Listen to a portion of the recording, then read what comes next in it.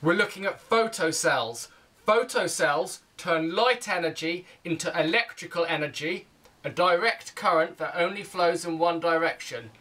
The advantages of photocells, well, they're great in sunny countries where it's remote.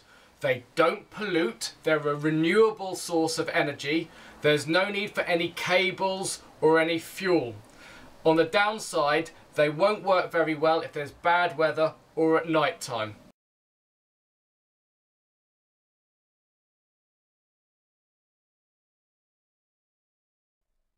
So how do photocells work?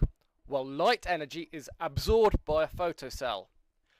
This causes electrons to be knocked loose from silicon atoms in the crystal of the photocell. The electrons then move in a circuit freely, producing a direct current. So we want as big a current as possible, but the size of the current is dependent on three things. The light intensity. The greater the light intensity, the greater the direct current. The area of the photocell is also important. The bigger the area, the bigger the direct current. And lastly, the distance of the photocell from the light source. The smaller the distance, the bigger the current.